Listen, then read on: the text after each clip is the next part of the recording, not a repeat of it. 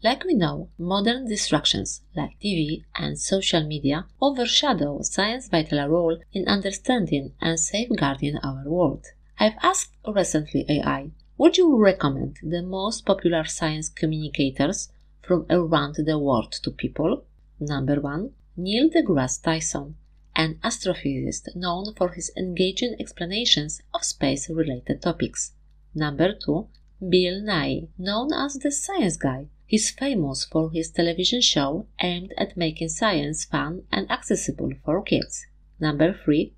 Brian Cox, a physicist and TV presenter known for his documentaries on physics and astronomy. Number 4. Michio Kaku, a theoretical physicist who often discusses futuristic concepts such as time travel and the multiverse. Number 5. Jane Goodall, a primatologist who has made significant contributions to our understanding of chimpanzees and environmental conservation. And what if you focus on women only? Number 1. Emily Grassley, creator of the BrainScoop YouTube channel where she explores natural history and museums. Number 2. Jane Goodall, renowned for his groundbreaking work with chimpanzees and her advocacy for conservation. Number 3. Mae Jemison, the first African-American woman to travel in space. She's also a physician, engineer, and science communicator. Number 4.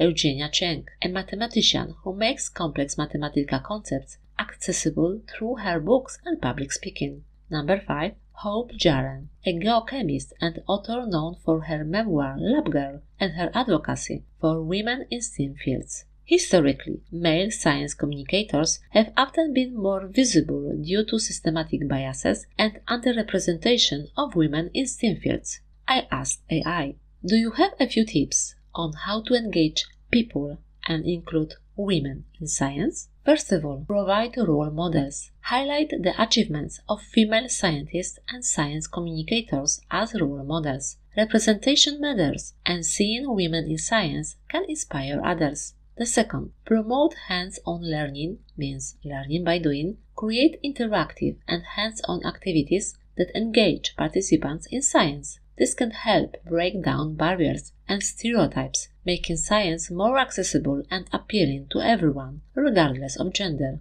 Number 3. Encourage curiosity. Foster an environment where questions are encouraged and curiosity is celebrated. This can help create a sense of inclusivity and encourage people, especially women, to explore their interest in science without fear of judgment. Number 4. Offer mentorship and support. Provide mentorship opportunities and support networks for women interested in STEM fields. Support networks can offer a sense of community and belonging.